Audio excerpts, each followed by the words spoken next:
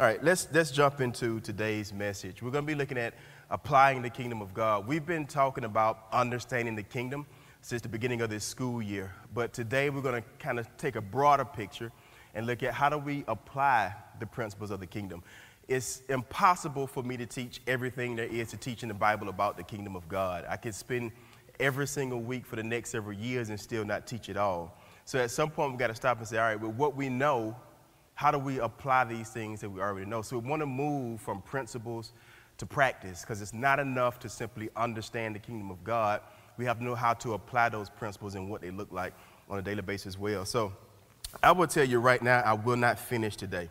So we'll have to pick this up next week. There's just too much content and not enough time for me to be able to talk about everything. But this is so important that as we close out this school year and we've been doing all this teaching on the kingdom, how do we wrap all this up and how do we apply it to our day-to-day lives? So we've got to get this message down pat. All right, so here's the first thing. I want to say this as often as I can, because even if you hear it 15 times, it still probably hasn't changed your mind yet. But a kingdom is not a religion. It's very important that we get that fact. I know I've said it so many times already in this school year, but a kingdom is not a religion. You really got to go home and say that a lot of times before you really get it. Maybe not so much for you all, but I know especially for a lot of people who were raised under the umbrella of religion, it's difficult for them to grasp the fact that when we talk about the kingdom of God, we're not talking about a religion. It's difficult for people to grasp the fact that Jesus himself never started a religion. People can't swallow that very easily. But even the scripture indicates to us that what Jesus brought to earth was a kingdom, and a kingdom is not a religion. Therefore, when we talk about serving God, honoring God, living for God, we're not talking about adhering to some man-made religions. All religions are man-made, and anything that is man-made will break. I learned that principle the hard way. I used to be a chaplain for a funeral home. A chaplain for a funeral home is just somebody who speaks at the funeral services whenever the family doesn't have somebody else to be able to do it for them. A lot of times it's families who are not affiliated with a church, and so they need somebody to teach a relative to bring the eulogy for their loved one that has passed away. And I was serving as chaplain for this funeral home, and there was this guy who was in the middle of giving the final burial rites. And in the middle of giving these final burial rites, we were all standing around the casket, and they were getting ready to lower it down. And the minute he started the ashes to ashes, dust to dust, the whole entire casket just dropped into the ground. That's a very awkward situation, because it's a very solemn time where you're trying to make sure that the family is comforted, that the family doesn't have a lot of pain. So for something like that to happen in the middle of a funeral service is extremely awkward. So I sat back and I wanted to see, how is this man going to handle this very, very difficult and sensitive situation? And he paused for a moment and he looked out at the whole entire family. He said, one thing we have to understand is that anything that is man-made will break. The family laughed about it because it was right on point, and it helped ease the tension of that moment. Very strange moment, but it's true. Religions are man-made. Any religion you can give me right now, I can trace it all the way back to a specific man. Even the term Christianity was never said by Christ. He never used that word. In fact, when we first encountered that word in the Bible, it was used as a derogatory term to refer to people who followed Christ. It was actually meant to be a bad thing. Over time, and if you look back through church history, we just kind of adopted it as our own title. But Jesus never started Christianity. That was a title that people adopted over time to label people who follow Christ. Christ brought a kingdom. And when you look at the scriptures carefully, you find that this is all that Jesus ever talked about. So what is a kingdom then? A kingdom is a king impacting a territory with his will, his purpose, and his intentions through the influence of his citizens. Memorize that, because you know what it's not, but you also have to know what it is. And the reason why that definition is so important is because it gives us an indication of what our priority should be It helps us to understand how God wants us to apply his word to our lives, and it helps us to make sure that we're carrying out the mandate of what God has given for mankind here on earth. So it's a completely different thing. So when you meet people out there in the world, as you go off into the world and you go off to college, and they say, man, I'm not a religious person. Good. But do you have the kingdom? And actually, it's easier to help people to know God by explaining the kingdom than it is to religion. Religion oftentimes is so offensive and so sensitive that it will immediately throw people off. But when you expose people to the kingdom of God first, it gives them an opportunity to understand that this whole thing is not really what I thought it was. It's mind changing and it's mind shifting when we truly understand the kingdom of God. So that's what a kingdom really and truly is. But applying the principles of the kingdom begins with an adequate understanding of God's original plan. You can't apply the kingdom of God to your life. You can't apply its principles unless you understand God's original plan to begin with. And we can understand that plan. The Bible tells us that no man knows the spirit of a man, the mind of a man, except the spirit of a man. And then it tells us that we have been given the Spirit of Christ. Since we have the Spirit of God living inside of us, we are able to understand the mind of God. We can understand God's original plan, his intentions, and his purposes, and we can fulfill that with our lives.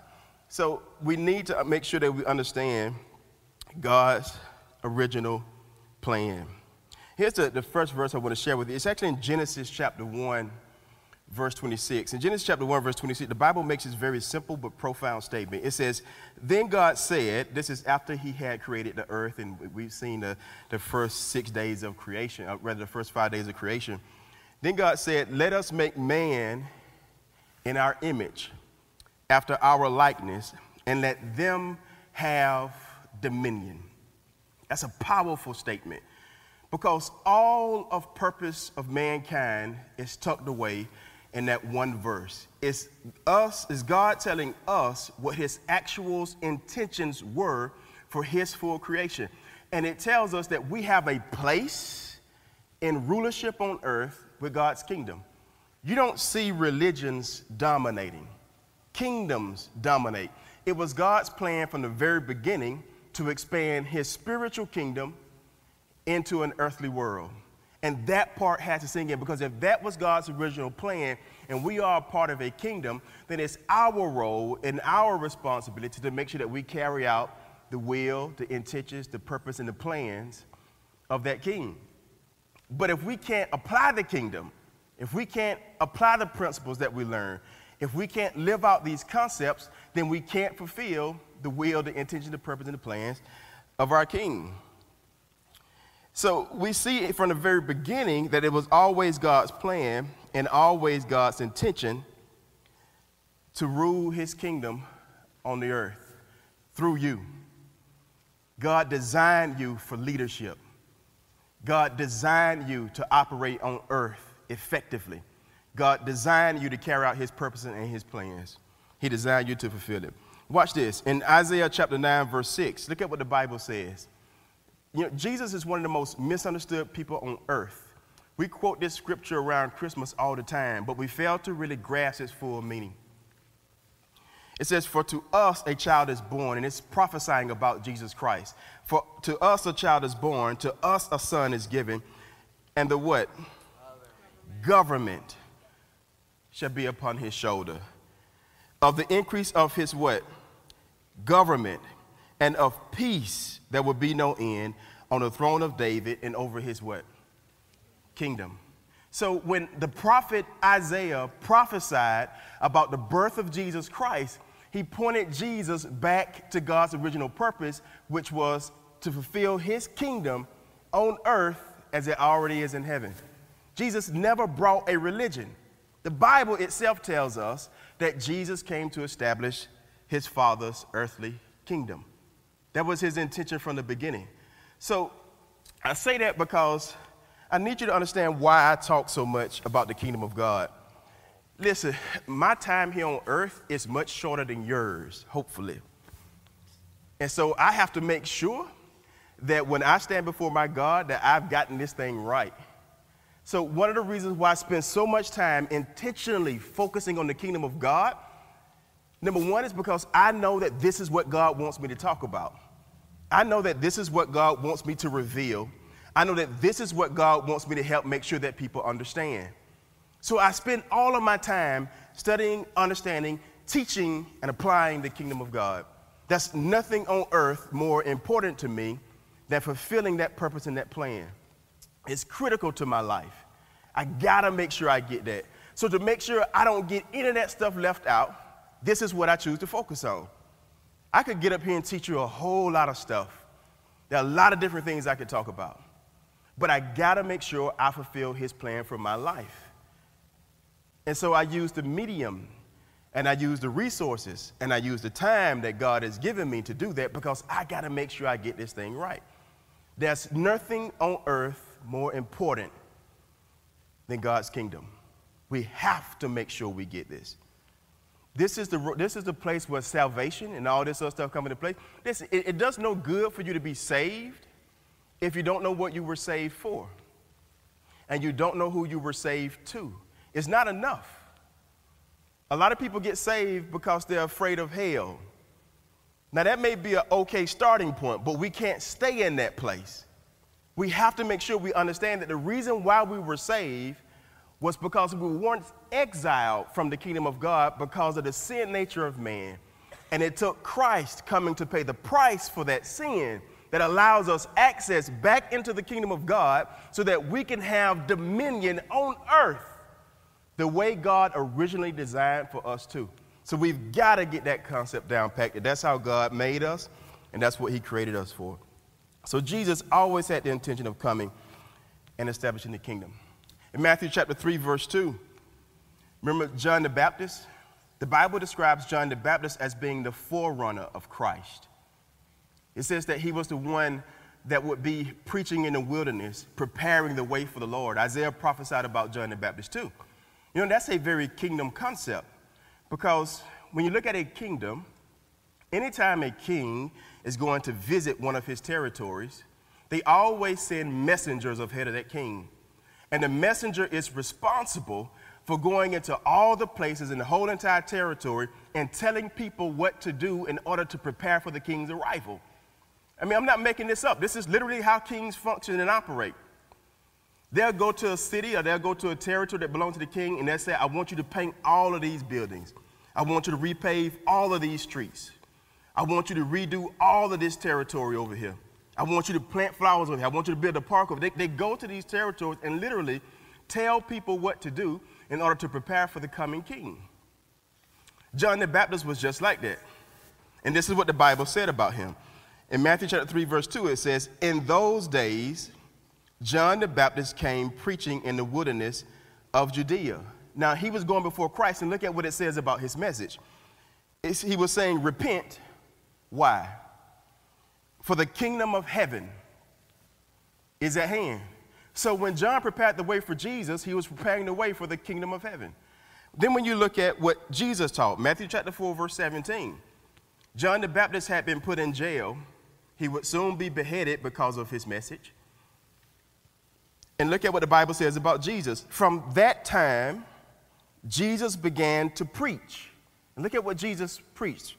He said, repent, for the kingdom of heaven is at hand. So the prophets all prophesied about the kingdom. And then the forerunner of Christ came and he talked about the kingdom. And then Jesus himself came and he talked about the kingdom. If the kingdom is being talked about by all these people, that tells us that this must be very important to God himself. And if something is important to God, it should also be important to us. Am I right? Then look at when Jesus actually first began to teach his ministry, if that wasn't enough evidence. Matthew chapter 4, verse 23. And he went through all Galilee, a whole entire region, it says, teaching in their synagogues and proclaiming the gospel of the kingdom, and healing every disease and every affliction among the people. The miracles followed the message. But everywhere he went, Jesus taught concerning the kingdom of God. So why do I talk about the kingdom so much? Because it's what Jesus talked about. Why do I only teach on the kingdom? Because it was the only thing that Jesus ever talked about. Even when people came to him with questions and they asked him stuff, Jesus will always turn it around and he will answer their question from a kingdom perspective. It's all about the kingdom. And we have to make sure that we get that down pat. Then look at this. This came out of the mouth of Jesus himself. Luke chapter 4, verse 3. It says, but he said to them, these were people who wanted Jesus to stay in a specific city with them. They were begging Jesus to stay there. He had done miracles in that place and they didn't want him to leave. And Jesus said this, but he said to them, I must preach the good news of the kingdom of God to the other towns as well. Why? For I was sent for this purpose. So Jesus himself, out of his own mouth, declared that his whole purpose for coming to earth was to teach and establish the kingdom of God here.